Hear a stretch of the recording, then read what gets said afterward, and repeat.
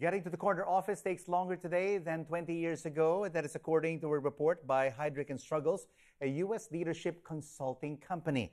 They surveyed more than 1,000 firms across the globe and picked out the skills that CEOs need today in order to be a good leader. Let's find out what those skills are. A little earlier, I spoke to Alain, Deniau, and I began by asking if the best bosses are hired internally or externally. This point is quite interesting to analyze. I mean, some 15 years ago, probably half of the CEO would have been hired outside, and today it's only 25%. Mm-hmm. And what about the multinational companies compared to the medium and small enterprises? Should the skill sets be the same?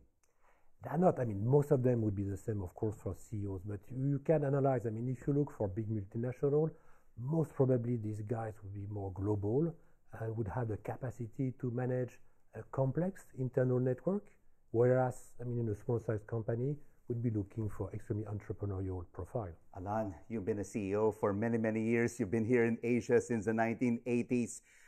How did you improve your skills from then and until today to remain where you are? That's okay. So you have to adapt to culture. I think to adapt to different culture is quite important. That, of course, languages also is quite important to understand the external world in which you work. Is a master's degree in business now important to become a CEO? It's much more important today. I mean, today you need to have the same strong leadership skills as before, but on top of that, you need to have strong degrees. But what about Mark Zuckerberg, Bill Gates? You also have the likes of Jack Dorsey, Steve Jobs.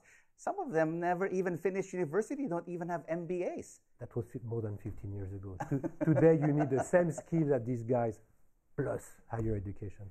But now in the 2020s, CEOs are facing many more problems, particularly like the coronavirus. What kind of skill set do you need as a CEO to be able to deal with these kinds of emergency situations? No, you're right. I mean, the world today is full of black swan. I mean, much more than yesterday. So CEOs would need to have the capacity to react, analyze quickly, without compromising long term. So they have to be both short-term reactive and long-term.